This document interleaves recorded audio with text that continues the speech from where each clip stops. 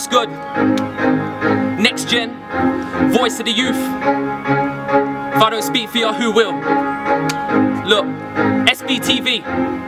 Yo, my name is Next Gen or Sean Donnelly. Are you gonna click dislike? Probably, but I'm not another one of these wannabes. This is not a recession, blood, it's a robbery. Where we're living is manic. I've had enough, man, I just can't hack it. Government start killing the planet while you're being brainwashed by Britain's Got Talent. David Cameron, what a prick, is in it for the rich, the poor have got ditched. Waste man spitting politics. Nah mate, I'm just spitting on his shit.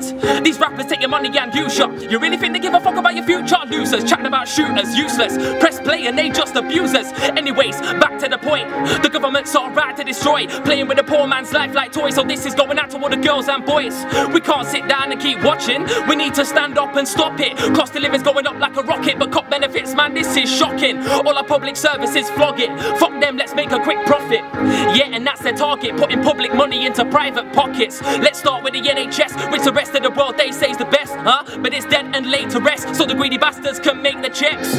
What? Your mum's got cancer? She ain't got much time left? Well, if you don't pay up, it's a big fuck you and she's left for dead, huh? What kind of society is this when pigs are profiting off of dying kids? You need to open both eyelids, this shouldn't be the way that life is. And the bedroom tax the same, robbing the poorest to cause them more pain. Poor Stephanie Bottrell committed suicide because she couldn't afford to pay. Just a poor old gran. Cameron, you've got blood on your hands. 2/3 of the disabled man, the vulnerable are made to walk the plank. We had to bail out the banks, and it cost us fucking trillions. Tax avoidance every year is up to 100 billion, so get it drilled in. Yeah, we're in so much debt. Oh, it was left by Labour, I guess. TV and press stress that the poor are bleeding the economy with benefits. Bollocks. And you know this, what about the bankers' million bonus? MPs in the flashy motors while the poor are being kicked out and made homeless. Atos, bloody disaster. Force people with terminal cancer to work in Tesco and Asda. You really can't make this crap up. But you know what's killing it? You actually believe these hypocrites. They got you hating people on the benefits, demonising the immigrants. But it's them in the suits, G, the bad guys in this horror movie, tripling your kids' fees for uni, chopping disabled benefits like Bruce Lee. So just remember, the government just has one big agenda.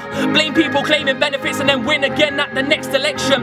While they make billions in the private sector, buried in sand your heads are. And big companies avoid huge amounts of tax, I'm at the end of my tether. Bankers, Tories, royals, their hearts are empty. Got the poor fighting the poorer, right under your nose they're raking in plenty.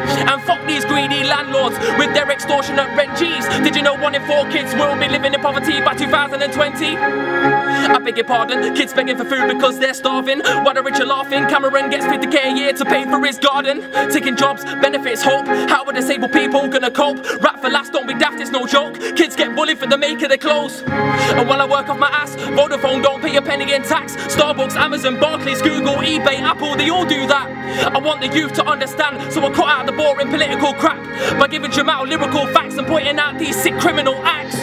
Who were the EDL? A bunch of racist wasters, it's sad. Using Lee Rigby's murder just to create hatred against Islam. It's mad, cause who is the real terrorist? Yes, you guessed it's the man. Kill innocent fams digging around for shit in the ground, building the pounds. So get out of this daydream, because of these awful changes. 3 food banks a day are made in the 7th richest nation, they ain't faking. The whole country's affected. Leader of the Lord's unelected.